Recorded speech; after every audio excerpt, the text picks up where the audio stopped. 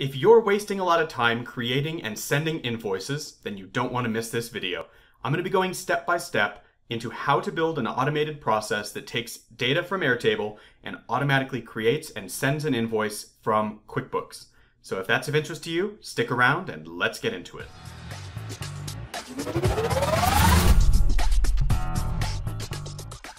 Hey, my name is Gareth Pronovost. I'm the owner at Gap Consulting, where we help you to organize and automate your business and life. If that's of interest and you want to learn more about how we can help you reclaim your time, swing on by our website. I will also include a link to our free crash course. If you want to check that out, you can always sign up and learn Airtable quickly and easily.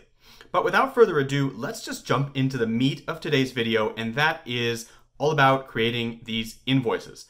Now, first, before we get too far into it, I do want to say that normally with an invoice, you will create line item detail. So you're going to normally have an invoice that links to a lot of different details so that you could have different line items that get added to your invoice.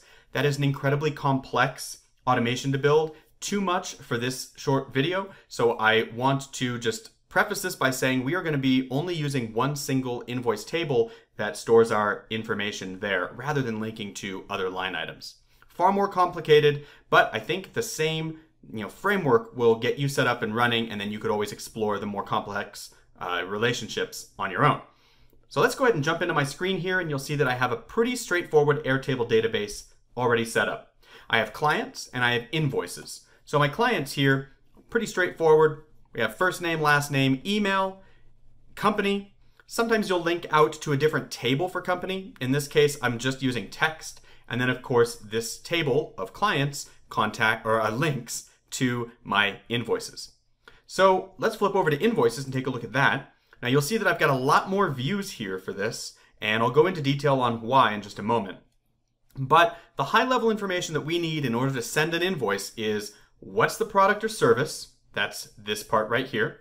What's the amount? That's this part. And is it being created today? Obviously, in this case, this is a created time, so this will always capture the metadata of the database whenever this record was created.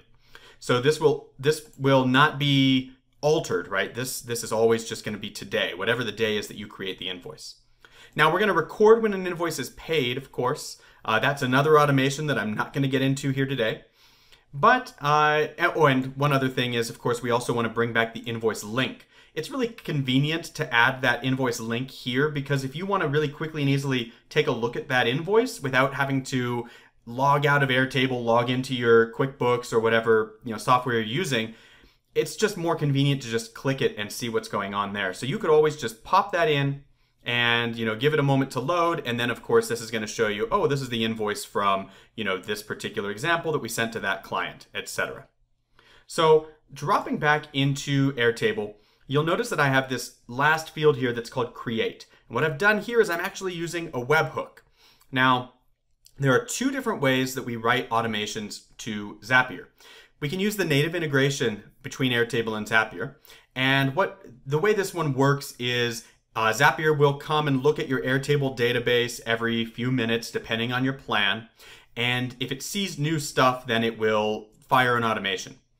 But sometimes you don't want to wait. Sometimes you don't want to wait a couple of minutes, and for those times, for those instances, we have webhooks. Webhooks are a feature within Zapier where you get a specific URL for this particular automation, and you can pass additional data to that URL.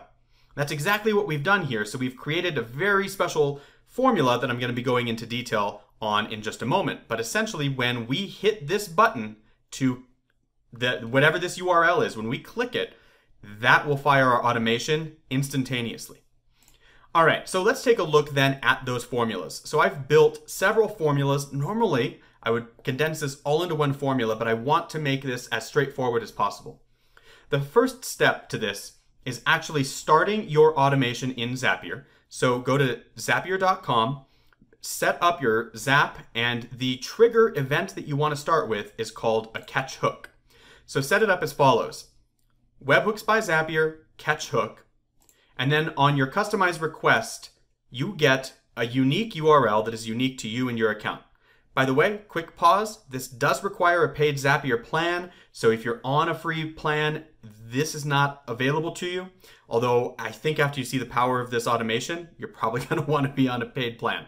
So copy this URL, just grab it right here, and that is going to be the first of your formulas. So I'm going to flip over to my formulas view here, and all I've done here is I've just created a view where I've hidden all the other noise, and I just want to look at my formulas. So the first formula is your webhook URL, and all I've done here is I've created a formula, and inside of quotation marks, either single or double quotes, I've pasted my webhook URL. That's the first step. Now, second step is writing a long concatenate formula.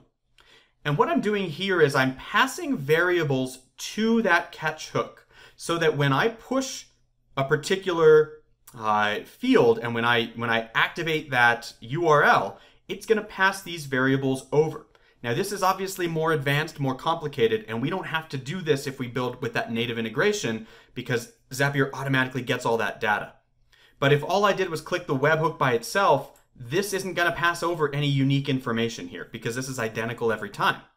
So what I need to do is I need to pass over data that's relevant to this particular record, this particular invoice and client that I need to make sure that I'm working with. So if you take a look at inside of this formula, it's pretty robust, but don't let it scare you. All we're doing is concatenating. We're starting with the webhook URL. That's this field right here. And then we're adding question mark, and then we're telling it the name of this variable that we're going to pass. So in this case, question mark, company name. And you'll notice, of course, that company name has an underscore in between it. And then equals. Now, after that, I need to pass through the company name field. So this is data that I'm getting from this record, so it's unique for every invoice. After that, this is the next parameter I'm passing. I want to create a new variable, and I'm calling this client email. And then I want to pass the client email. Now, one thing to note here is that in some cases, I do need to use this encode URL component. We need to use this anytime there could potentially be a space in the text that we're passing into that variable. So if you're passing in a company name that has maybe 2 or 3 words in the company name, of course there would be spaces there, and we can't create a URL with spaces. And so by wrapping that field with this encode URL component, we then make sure that we pass it in a way that a URL can read. You'll notice the same thing down here. If we go into this, go further into this, if you're looking at the detail here, I'm passing details about the service through. Again, this is the description here that I'm passing through is a field that has spaces in it. So I need to make sure that I'm encoding that into a URL. So essentially, all I'm doing is I'm listing out all of the different things that I need to pass into my automation when I push this button. So you see that in every case, these records are unique because each of them has different information that makes this particular invoice up, right? Now the last part of this is my create formula. And I don't want to ever accidentally create an invoice at the wrong time. So I only use a create formula in this case where I'm only bringing in that special concatenate formula that I built. I'm only bringing that in if I'm ready to submit the invoice. So let me do one more thing and bring in my status formula here. And you'll notice that my status is set to have a couple of different outputs. And basically this is tracking where within the pipeline is that invoice. If there is a date paid, then my output is 3. My invoice has moved into stage 3, which is the paid stage or the paid status. On the other hand, if it's not paid yet, and if I have an invoice number, then I know that it's been submitted already. Because, and you'll see when I show you the automation, that only when we submit the invoice do we get an invoice number for the record. Now, if that condition isn't met, and if I have, an amount in there already and a date created, and you could stipulate whatever, pieces to your process you want to here, but only in that case am I going to say that the output is ready to submit. So if there's, for example, not an amount in one of my invoices, that is I failed to put an amount in there, then it's going to throw this error. All right, so let's take a look at those kind of like in use here. If I flip into my all records view, you'll see that I have my product service. My description here is dependent on what product or service I've selected. My amount here, again, is dependent on what product or service I've selected. So these are formula fields that, derive their value based on that product or service. And then you see my different statuses here. So essentially, if I were to flip into my daily use view here, you see that I have these different status, and only in the case where the status is ready to submit do I get that create hook. Now, once I click that hook, that's what fires the automation. So let's take a look at the automation. Inside of Zapier, we already talked about how we're going to grab that webhook. The next step beyond that is to find or create the customer in QuickBooks. Now, you might not use QuickBooks if you have another software. It's a good chance that it also integrates with Zapier and other automation tools.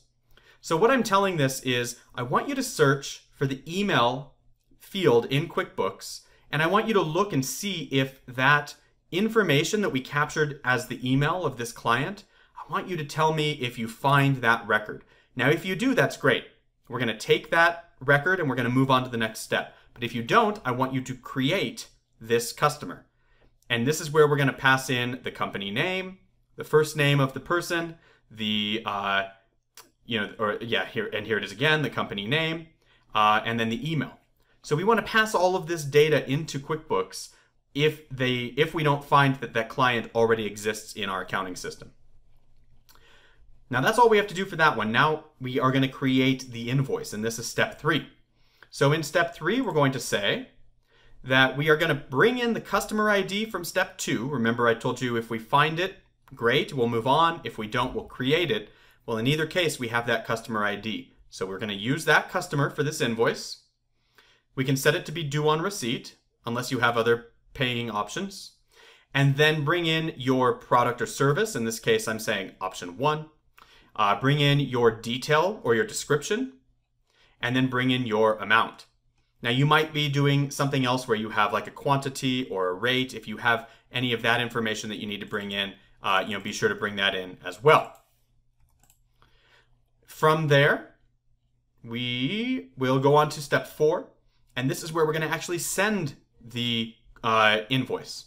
So if you look inside of here, we're just bringing in the invoice ID that we created in step 3. And we are sending it to the email of the client that was passed in step 1.